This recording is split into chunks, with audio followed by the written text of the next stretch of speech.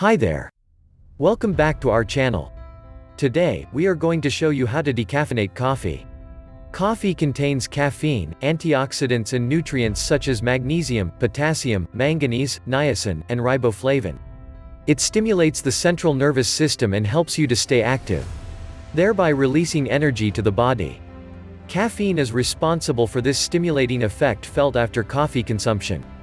Decaf coffee has some percentage of its caffeine removed through a decaffeination process. The quality and taste of decaffeinated coffee is dependent on the quality of the coffee seeds, decaffeination method, time of roasting, and consumption. According to the United States standard, coffee can only be decaffeinated by 97%, while the European Union standard is 99.9%. Brief history of decaffeinated coffee. The first attempt at isolating refined caffeine from coffee seeds was done in 1820 by Friedlieb Ferdinand Runge, a German analytical chemist. He identified the mydriatic effects of belladonna extract. After seeing Runge's research on belladonna extract, Johann Wolfgang Goethe, a German poet, requested that he conduct research on coffee seeds. He separated the compound but was unable to grasp a lot about the composition of the compound. It was later identified as caffeine. He never used this process to commercially make decaffeinated coffee. In the year 1903, Ludwig Roselius, a German coffee merchant, discovered a method of decaffeinating coffee by accident, when his shipload of coffee seeds got soaked with seawater. This method involves steaming coffee seeds with water and salt solution, brine solution, and using the solvent benzene to extract the caffeine without changing the taste and flavor of the coffee.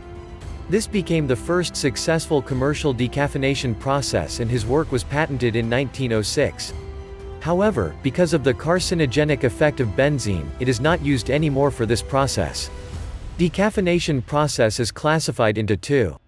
1. Solvent-based or organic process. These are processes whereby caffeine is removed from coffee seeds using chemical solvents like ethyl acetate or methylene chloride. The organic process is further divided into two methods. These are the direct or natural decaffeination method. In this method, green coffee seeds are steamed for about 30 minutes to open their pores. Thereafter, they are continuously rinsed in a solvent for about 10 to 12 hours. The caffeine solvent solution is drained away and the coffee seeds steamed once more to completely remove any leftover solvent. The indirect or water-processed method. Coffee seeds are soaked inside hot water for some hours to remove the caffeine, oils, and other flavors from the coffee seeds. Thereafter, the coffee seeds are then removed from the water and rinsed with a solvent for about 10 hours. Then they are steamed to remove all traces of the solvent. The solvent is used again to remove the caffeine in the water, leaving behind the other constituents. The coffee seeds are reintroduced to the water to absorb oils and other flavors. 2. Non-solvent or inorganic process. This decaffeination process is done without the use of any solvent. It is divided into two methods. The Swiss water decaf method. This method uses solubility and osmosis to remove caffeine from coffee seeds. First, the coffee seeds are soaked in hot water to extract the caffeine. Then water is removed and passed through an activated charcoal filter whose porosity allows only smaller oils and flavor molecules to pass through. In the process, it traps large molecules of caffeine. As a result of this, we have coffee seeds with no caffeine and flavor in one tank and caffeine-free but flavored water in another tank. A fresh batch of coffee seeds is soaked in the caffeine-free but flavored water to remove caffeine, leaving other constituents, oils and flavors, unchanged. Carbon dioxide method. Coffee seeds are soaked in water and are transferred to a high-pressured stainless steel vessel called the extraction vessel. The vessel is sealed, and liquid carbon dioxide is forced into the coffee seeds at high pressure of about 1,000 pounds per square inch. This removes caffeine, leaving behind the coffee seeds and its other constituents.